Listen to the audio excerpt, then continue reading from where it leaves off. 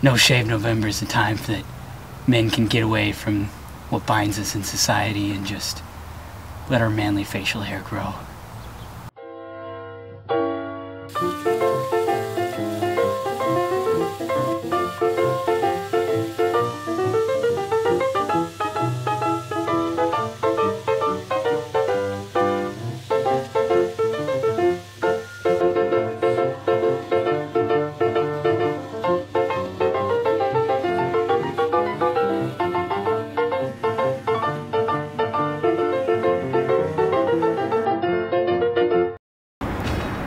I first heard about No Shave November my freshman year of high school.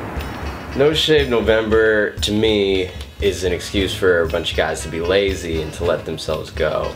No Shave November is during the month of November, and it's basically when you don't shave for the entire month of November. I've heard a lot of people saying it's for prostate cancer, but that's Movember, or Mustache November.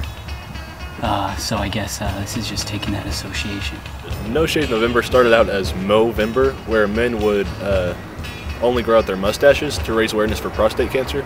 I guess it kind of evolved into men growing out their beards, and it's for prostate cancer awareness, and there are some organizations that that raise money, but as far as I know, a lot of guys just do it just to grow a beard.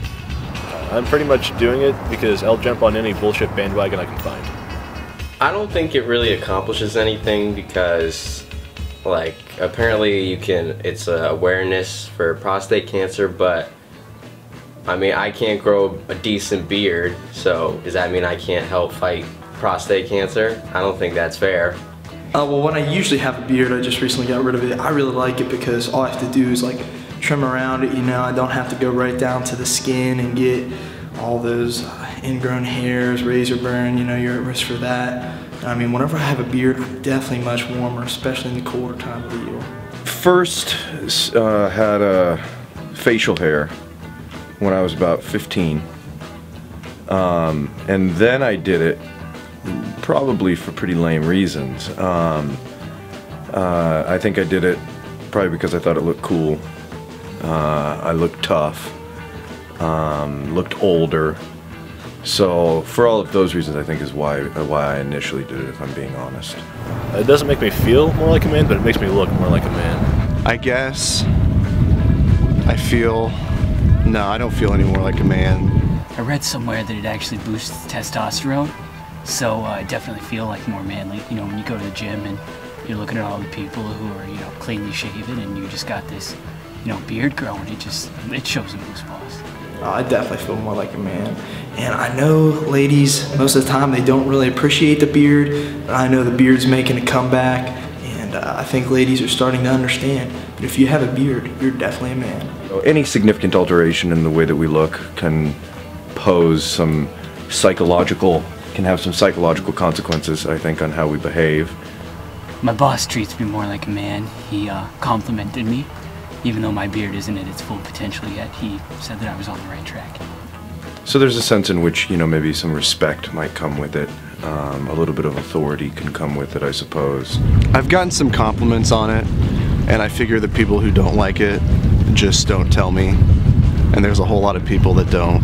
After 9/11, every time I traveled for a number of years, I was on the every single time I was randomly selected to have all my stuff searched and be patted down every time, and it was supposedly random. So I think definitely different treatment, and that's going to depend, like I said, on the thickness of the beard, the length of the beard, the shape of the beard, things like that.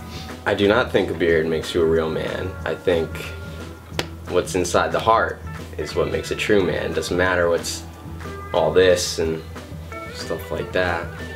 I think the beard plays a huge role in it because not every person can grow a beard. But I also think that being a man, or having the beard is only part of being a man, because being a man also comes from your heart. I guess it's what you do that makes you feel like a man, and not what you look like. So some people will say things like, right, masculinity and femininity, these are sort of socially constructed concepts, and they really just have to do with the sort of culture or society that we're embedded in. So masculinity would look radically different in a different society or culture. I think there's probably some truth to that, but it's not the whole truth. My favorite man of all time is Theodore Roosevelt, and he did things that no other human being has ever done. So I look to him for the example of what a real manly man is. To me, being a real man is being as close to our loving idol as we can, Paul Bunyan.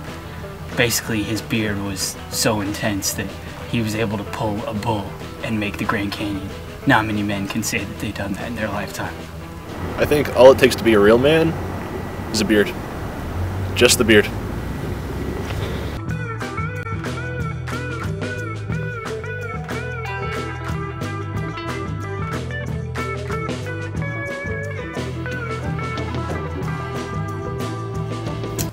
You know, people say that it's No Shave November, but I really like Don't Shave December, or Just Ignore It January, or Forget About It February.